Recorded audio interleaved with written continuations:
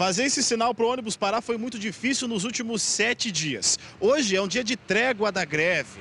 Mas segundo a previsão da Urbs, por volta de 2 da tarde, Curitiba tinha 89% da frota e não 100% como combinado.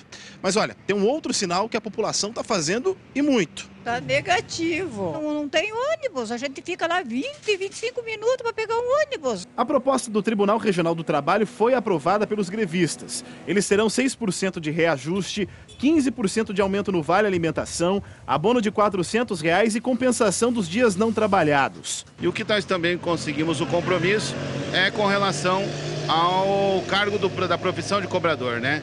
Esse ano aí nós temos aí a garantia do número de postos de trabalho dos cobradores. Notícia que veio para o alívio do Gerson, que hoje cedo teve que esperar no ponto mais do que gostaria. 5 horas da manhã, não tinha ônibus. Nada? Nada. Vamos terminar a entrevista porque o ônibus finalmente chegou. Corre lá, senão você vai perder. Tchau, seu Gerson. Até que enfim, hein, minha gente? Então amanhã tudo indica que vai ser bem mais tranquilo. O Sindicato das Empresas de Ônibus de Curitiba e região diz que vai cumprir o reajuste assim que o acordo for homologado no Tribunal Regional do Trabalho. E a Urbs atualizou os números da frota que circula na capital. Por volta das 5 horas da tarde, 98% dos ônibus estavam nas ruas.